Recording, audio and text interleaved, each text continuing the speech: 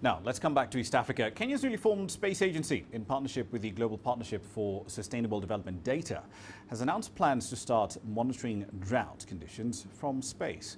The entities will join forces to monitor, transmit and essentially translate information gathered from satellites up there into forecasts of growing conditions that could essentially be used to guide and plan for food production. Now, the partnership is also going to offer a relatively powerful approach to risk assessment that could be absolutely vital in securing affordable credit and crop insurance. A couple of other countries are involved in this program: Ghana, Tanzania, Senegal and Sierra Leone. So let's get your details on this. Dr. John Njoroge Kimani is the Acting Director General of the Kenya Space Agency. He's with me in studio tonight. Thank you for your time, sir. Thank you very much. So last February, you indicated that agriculture was a priority matter for you as far as the value proposition for Kenyan-owned, Kenyan-operated satellite information was concerned. What's the value proposition that we're missing here? Like you said, one of the major concerns in Kenya is how we monitor agriculture. And as a Kenya Space Agency, we are keen to make sure that we use satellite-based agricultural monitoring to be able to monitor our crops, to be able to monitor pests, to be able to monitor areas that require fertilizers so that we can improve the yields for our farmers. And we can also get pretty much real-time information from whatever satellites we have up there as well, can't we? Yes, in fact, Kenya has had a long-standing relationship with the Italian Space Agency, and Kenya is lucky because we do have antennas that are collecting data 24 hours a day in Malindi, and we have connected, courtesy of the Kenya Education Networks, we have connected the antennas in Malindi to our institutions of higher learning and other research institutions. And now, courtesy of the new initiative, we are able to get hold of this data, analyze it, and feed it to farmers in a way that helps us to advise them so that they may know the type of fertilizers they need to use. And when to plant and so on and so when forth. to plant. I'm glad you brought up the data question because I'm curious about the operational model. Once the data's been downloaded, right, at the Broglio Space Center down in Malindi, what happens next? What's the chain of custody from the Space Center into the universities? Who owns it? What are the copyright issues around it? Because presumably there's an enormous cost in putting a satellite into space. So these services are not necessarily, quote unquote, free. Yes, that's a very good question. The current state of affairs is that the majority of the data that we are using in Kenya is free data.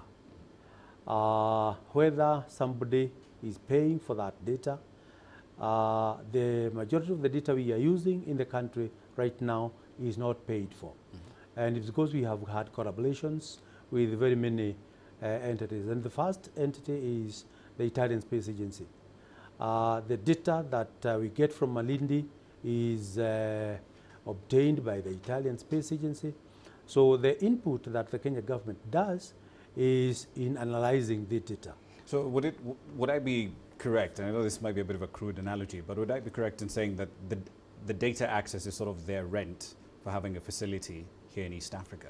Yes, to a big extent, to a large extent, we have an agreement between the two countries, and what you are calling rent lile is the provision, because we are actually using their space equipment to receive the data.